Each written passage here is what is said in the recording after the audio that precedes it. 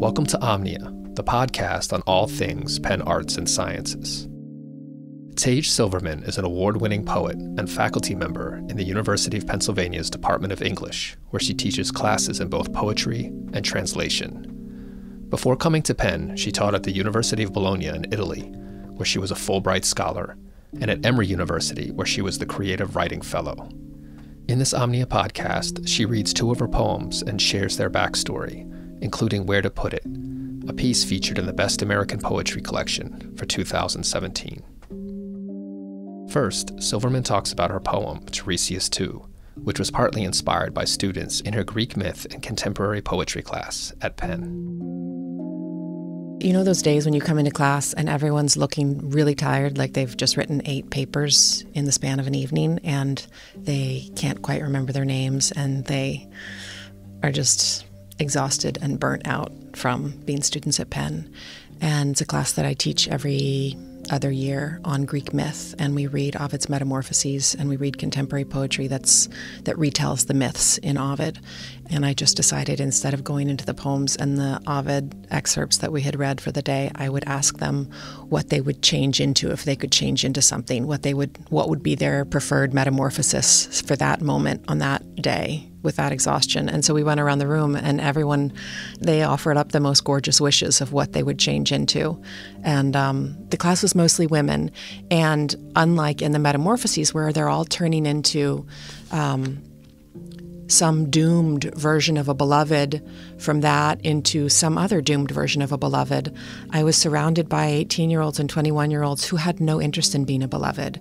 They were interested in these really interesting, dynamic, changing, real forms. And I think that that is what first inspired me to write the poem and to think about my own life and relationships and understanding of philosophy and the divine in relation to them.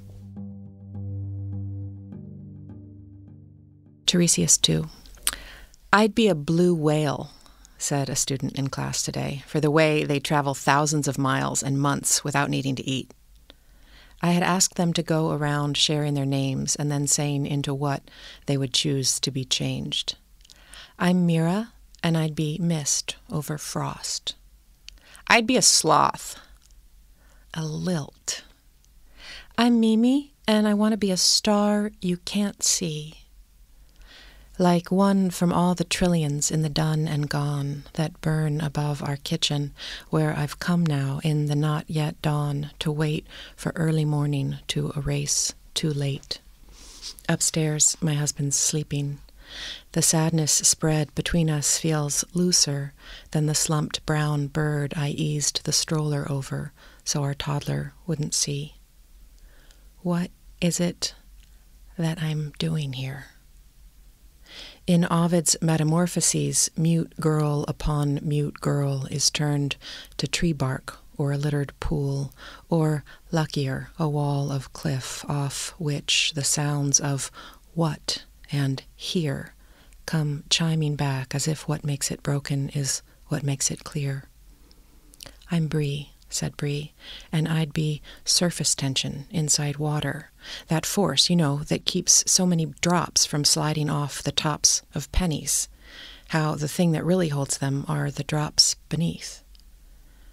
The girls take every kind of shape, a rape victim or river nymph, but why they metamorphose is suspiciously the same.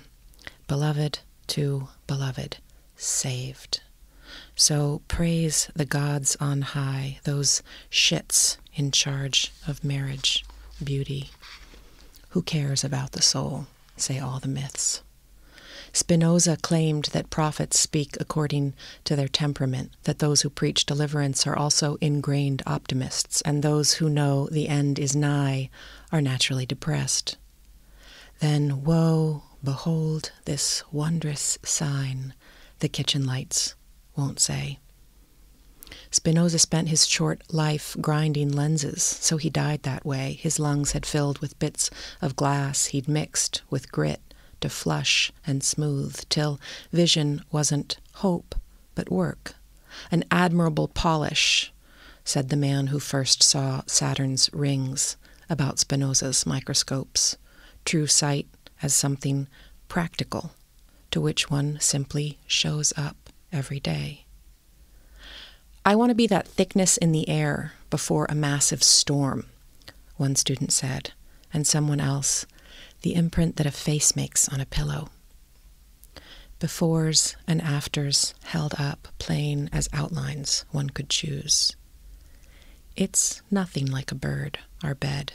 It's not a cliff or wondrous sign, but only what's unknown, and so goes looking for an ending's home.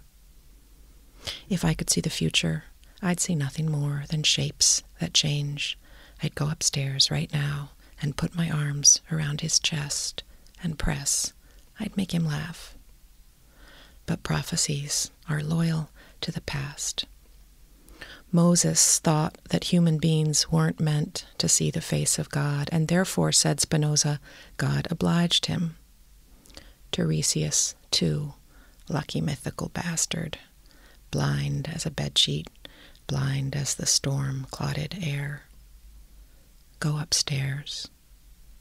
He ground the glass into loneliness. He ground the glass into years. Longing reworked into omens that seem, for an instant of timelessness, clear. God gave me his name, Moses told the believers. God gave me a rock. I want to be all of the hopeful, gone faces that watched.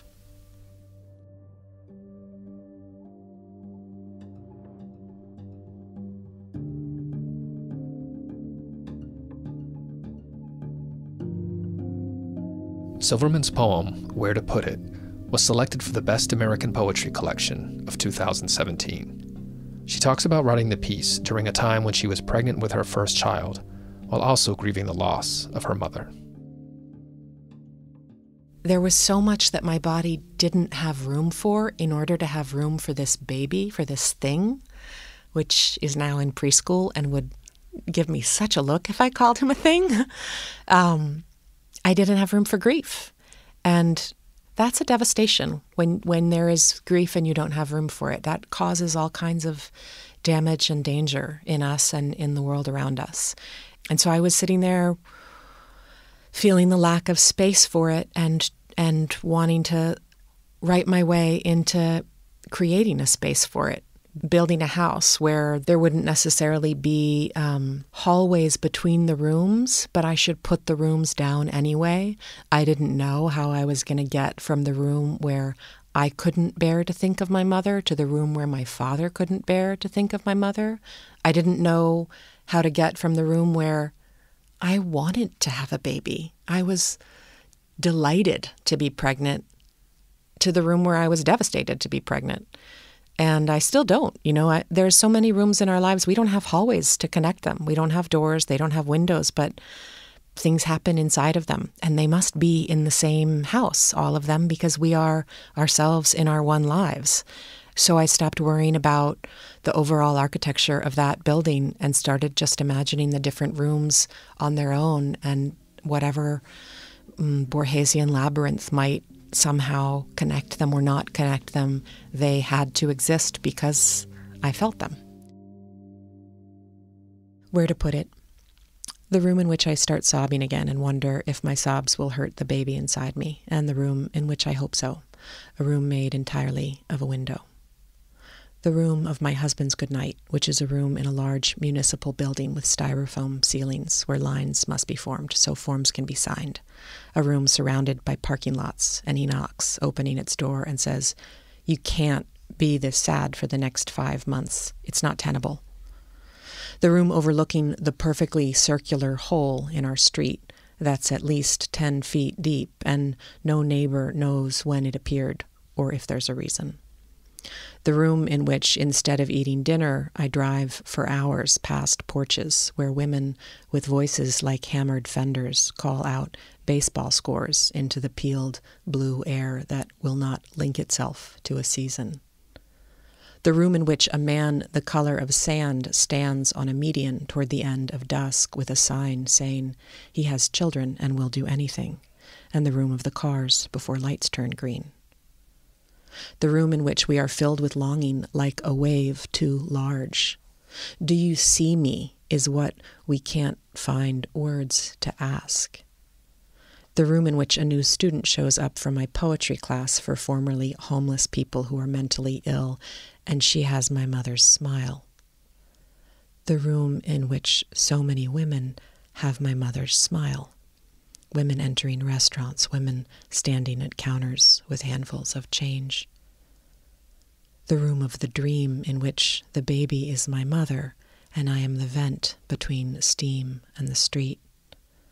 The room in which I tell my father, I miss Mom so much I can't think about her, and the room in which he answers back, me too, lit as it is by the end of dusk and the cars passing through when the stoplights turn. Now the man's sign drops, I'll do anything.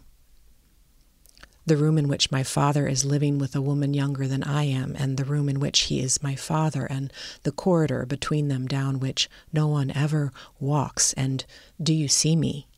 Yes, I see you. And do you see me? No, I'm lonely. And the room of my 70-year-old father and his 70-year-old friends pretending to trip each other and laughing, and the room in which they're invisible, age like the white ceiling and white walls, the window dissolved to a water-shaped memory of touch. The room in which I ask the no longer homeless woman what the poem about kindness is about, and she says, it's about anger.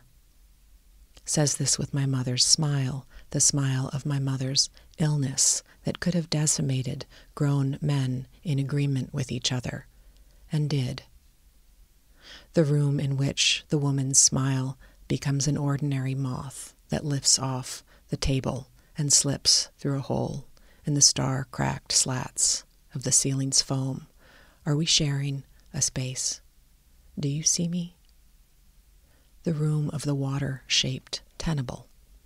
The room in the house, the lit room upstairs, books on the shelves by the window, the room we drive by in the nighttime, someone inside.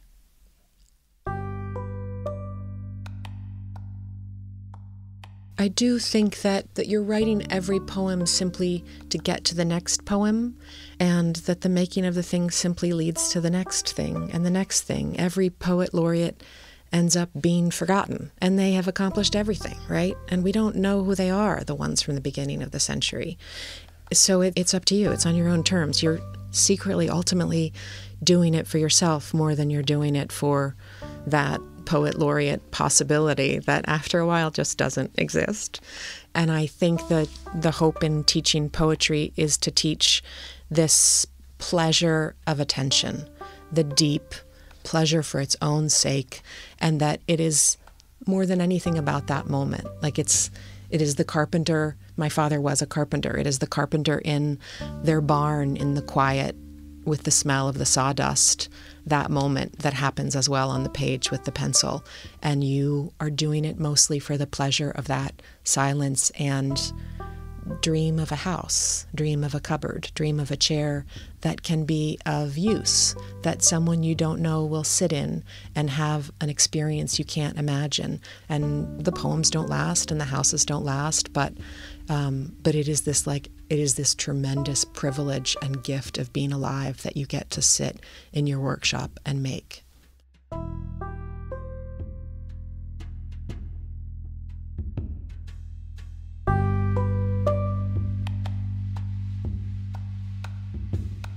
This has been a presentation of Penn Arts and Sciences. Special thanks to Taije Silverman from the Department of English. To listen to previous episodes of the Omnia podcast, visit our website or subscribe to the Omnia podcast by Penn Arts and Sciences on iTunes.